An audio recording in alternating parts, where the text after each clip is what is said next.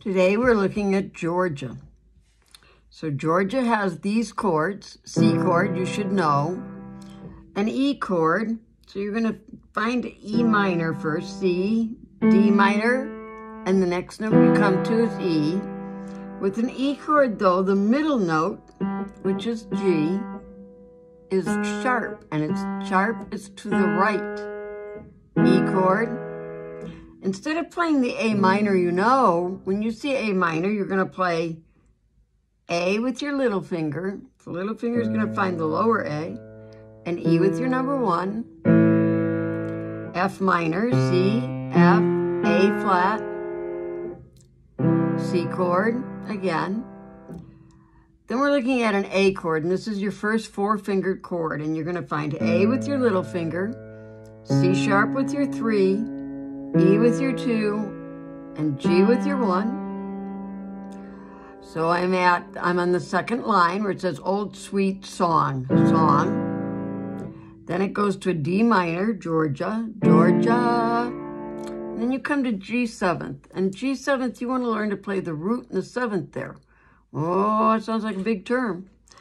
You're going to take your little finger and you're going to put it on the lower note G. And you're going to take your number 1, your thumb, which is going to play G, A, B, C, D, E, F. And that's the root of G7th is G, and the 7th is F. You count those notes, you come between G and F, it's 7 notes. And then it goes back to a C chord. So I'm going to play that song for you. What you want to do is to play what's called a chromatic. So when you go from the first note that you see in the right hand, so we're going to talk about the right hand a little bit. The first note you see is E, the second one is G. To play a chromatic, you're going to play every single note between E and G. F, F sharp, G. So it should sound like this. And when we go to the next, so instead of just saying Georgia, you're going to say Georgia. And you go to the next part, Georgia, which has an E chord. And we're going to do a chromatic again. And the chromatic this time goes from E to D, and you have to play every single note. Well, there's only one between E and D. Georgia. So we're going to try it. Georgia. Georgia with the E chord. A minor is A and E. It plays by itself on the rest. C, F, A flat.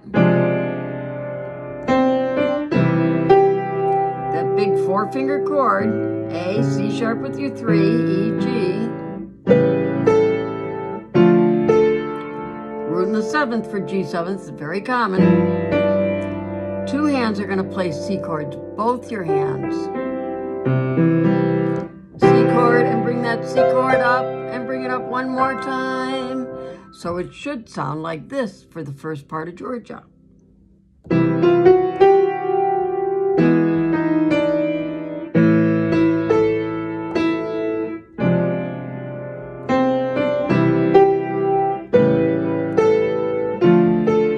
in the 7th. 2 hands make C chords. So, work on Georgia.